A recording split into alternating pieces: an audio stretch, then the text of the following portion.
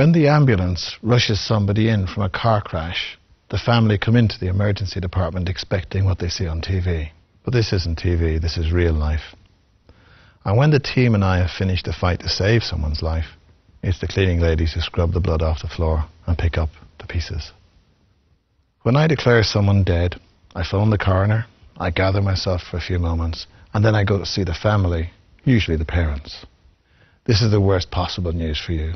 We've done the best for your son, but sadly now he's dead.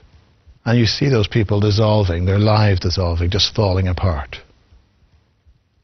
If you're a young road user, in love with life and fun, you don't ever want your mum to meet me doing my job, do you?